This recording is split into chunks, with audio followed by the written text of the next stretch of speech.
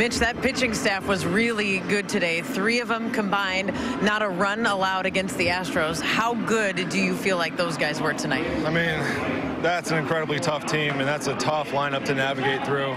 All the credit goes to our staff. I think Odo really pitched a great game. I mean, he was locating his pitches when he needed to. He was locating outside of the zone when he needed to. He kept them totally off balance. Gave him weak contact. You know, he was low pitch count through the 7th inning. He did everything you could ever ask for a starter. So all the credit goes to him, and then Raj and Blake came in behind him. Those are our guys, man. Those are our horses.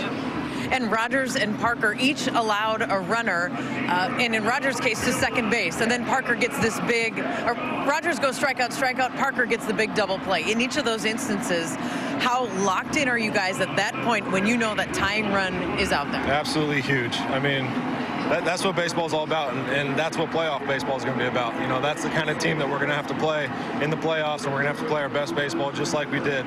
They got a great team over there, but we got a pretty dang good one, too.